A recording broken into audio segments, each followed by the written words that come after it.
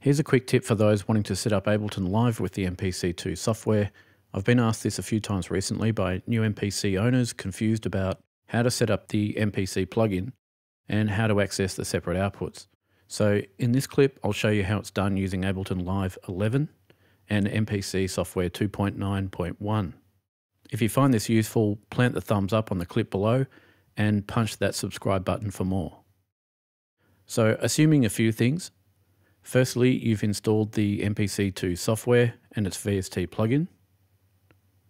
Secondly, your MPC is connected via the USB cable. And last of all, your MPC is in controller mode. Then from within Ableton, create a new MIDI track, navigate to your plugins folder. If you can't find your MPC plugin, try typing in MPC in the search field above. Once you've got your MPC plugin, drag it over and drop it onto the coloured header of your MIDI track.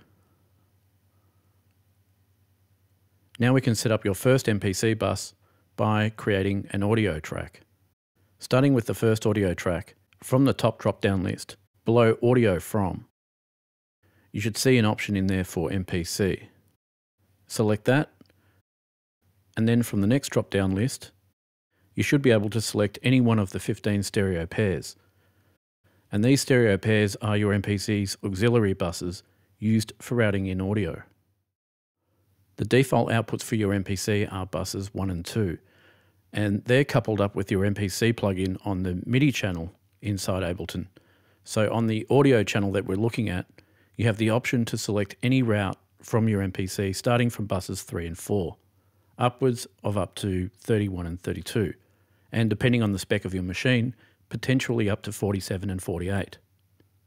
So I'll choose buses 3 and 4, and then I'll duplicate this channel with Mac Command D, configure the duplicate to use audio from buses 5 and 6, then duplicate this track, and for this next track, I'd want audio from MPC buses 7 and 8. And I could do this 15 times. And then I'd have 16 stereo pairs in total that are exclusively routed from my MPC-X, my MPC Live, Live 2, MPC-1, etc.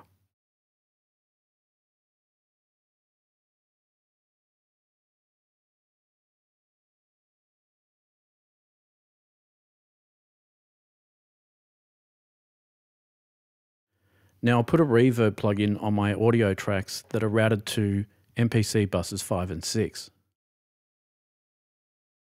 And now I'll put some delay on my audio tracks that are routed to MPC buses 7 and 8.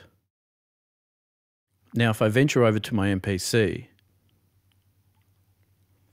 I just loaded in a basic program with a few sounds off camera. But with sounds loaded, I can now visit the pad mixer or channel mixer. Click on the route page, select a sound I want by tapping the pads, and then use the data wheel to scroll through the various buses that can route your audio through to Ableton. So if I wanted this sound with the Ableton reverb on it, I'd route this sound through bus 5 and 6. Or if I wanted some delay instead, I could just route it through buses 7 and 8. Where the Ableton delay plugin is inserted.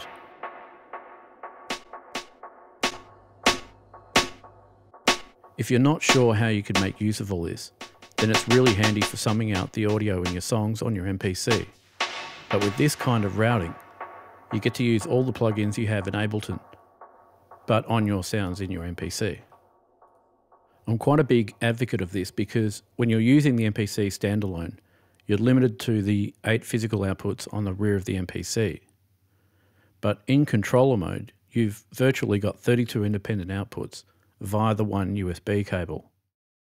And then you're only physically limited to the outputs on the audio interface you might be using. If you have an audio interface with 32 physical outputs, you could achieve 32 independent buses from your MPC and have them playing in real time into something like a 32-channel analog mixer, and then doing analog mixes of your MPC songs could be achieved on a large mixing desk with more channels than you'll ever need. And I've seen a certain spec of Mac handle 48 auxiliary buses, or 24 stereo pairs, from an MPC inside Logic Pro. So it's within the realm of possibility to achieve 48 buses, but to think that it can be achieved with this feature is quite amazing, considering that for 35 years, MPCs could only provide 8 outputs. Anyway, you can set up your Ableton audio channels and route as many MPC buses as you need, or probably wise to name a bunch of them and then group them together with Mac Command G. Then save that as a template via the Preferences menu.